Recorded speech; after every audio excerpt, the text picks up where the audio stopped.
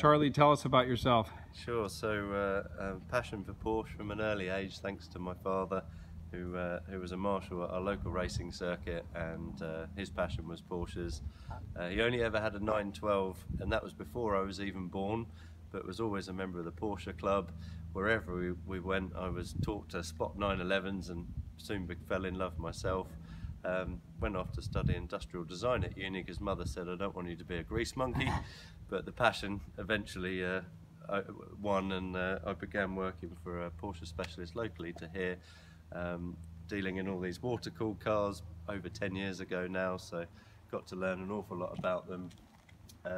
Then went on to work for another specialist, Paul Stevens, where got involved with all the air-cooled cars because I'd kind of bought and sold so many of these. I thought, oh, this air-cooled era is before my time, I want to learn more about it, and I've got a real secret passion for the air-cooled cars now. I really enjoy them, their simplicity, their build quality. You know, they were made of proper stuff back in those days, whereas this was the era when Porsche knocked on the door of Toyota and said, hey guys, you know, and Subaru, you've been building water-cooled boxer engines for ages. They asked for help, and they also asked help for their lean manufacturing processes. So they ran, for the first time ever, two cars side by side, the Boxster and the 996, that shared components. And so all of a sudden they went from handcrafting these beautiful 911s, and like the 928 we looked at earlier, that was supposed to actually take over from the night. It was just too expensive to produce. It was just, you know, all round not the best move that they made. Similarly, the 964 at the time, that was a time when Porsche were really stuck, and I think it was this water-cooled era that saved Porsche really, because mass producing the parts, loads more injection molded parts, you know, machines taking over from people hand painting and things.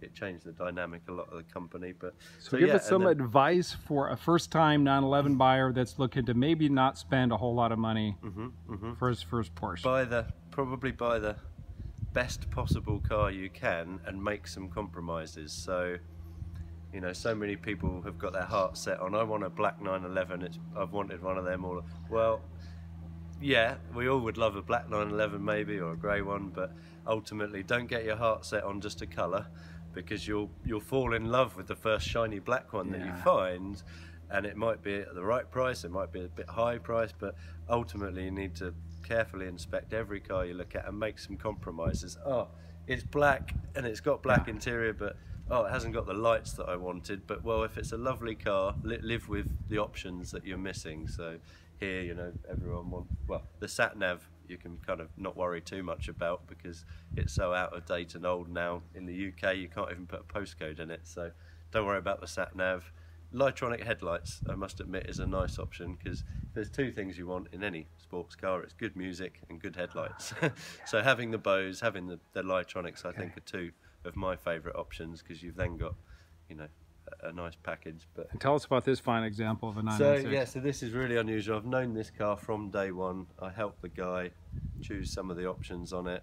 I knew he wasn't going to use it a lot, so we chose just the right amount of bits. We had it Armour Friend protected, which is the paint protection film from new, and as I said to you earlier, he's struggled to do 800 miles a year in it since then, and it's now 15 years later, time that he's going to get into something else. We've gone and retrieved it from his garage, where it's lived all of its life under a cover, and it's covered. How many miles? 8,900 miles to date. It's been serviced 10 times. It's never had a panel painted. The wheels have never been refurbished.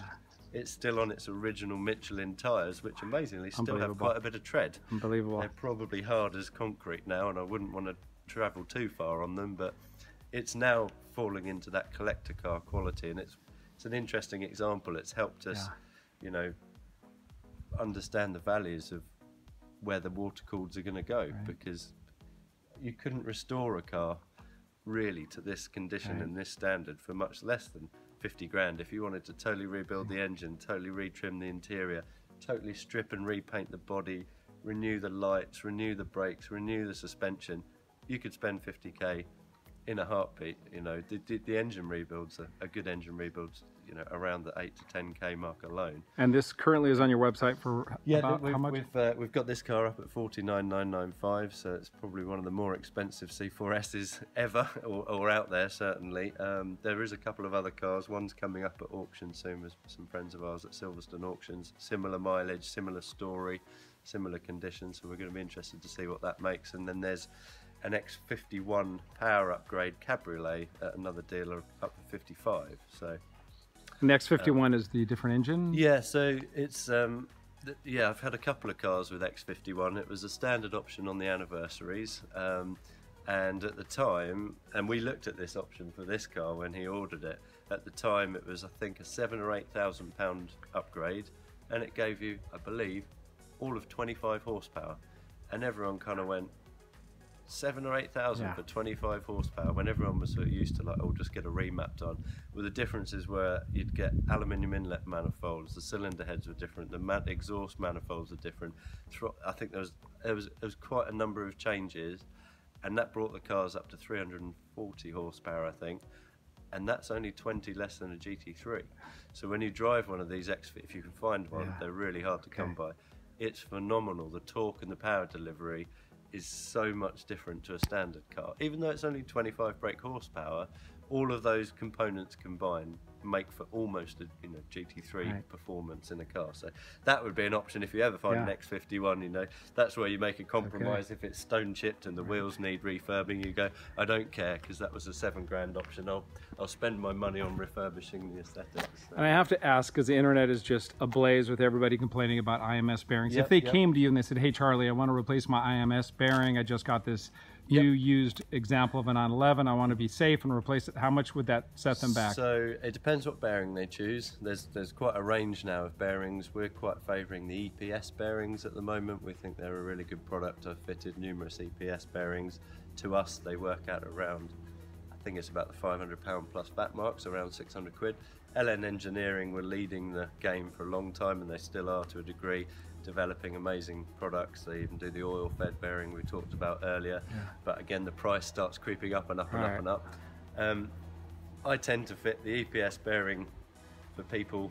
I mean, you're there, you've got the gearbox out, the clutch and the flywheel are sat there, so that's a conversation that's always worth having.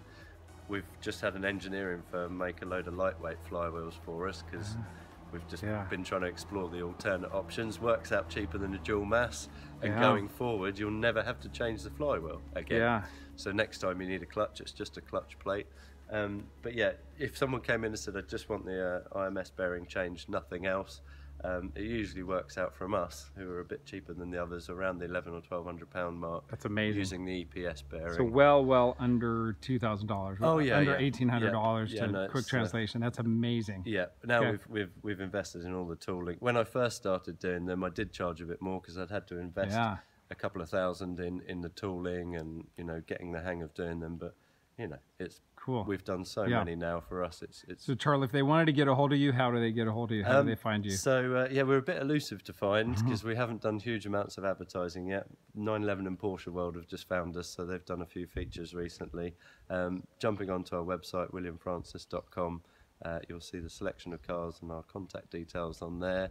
We're also on Instagram occasionally when we get some time to take some pictures, which is at WFP911. Closest major city? Closest major city is Cambridge, or we're also quite close to Ipswich, which is a town, but only about an hour and a half from London and an hour from Stansted Airport. So fantastic. Yeah, we have clients that do fly in from all over the world, which is always fun. So excellent, Charlie. Thanks for talking to us. No problem.